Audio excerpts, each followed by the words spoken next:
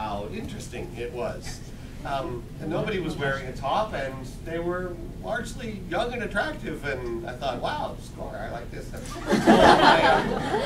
Anyway, so I went swimming for a little while to cool down, and then I decided to leave and go get something to eat. So what I did was I didn't change back into my street clothes. What I did is I just kept on my swimming trunks, and I put my boots back on and my backpack.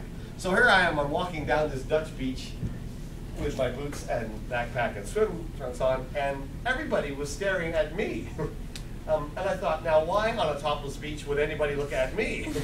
Really, when there were so many better things you could watch at, especially they were playing volleyball, that was terrific.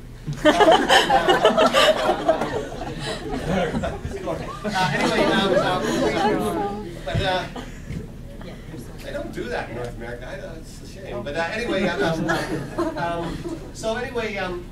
they were staring at me. Why? Because, well, the sun never touches my body, so they never see anything look so pale in their entire lives. And when I had the boots on, and I'm kind of hairy too, so, and the pale skin, it was probably, not anything anybody really wants to see. And so I got stared at a lot. But that, is only because it's so pale. So very few people are actually that white.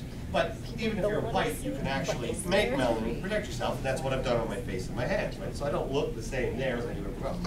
Okay, now, the thing is, remember when I asked you to look into each other's eyes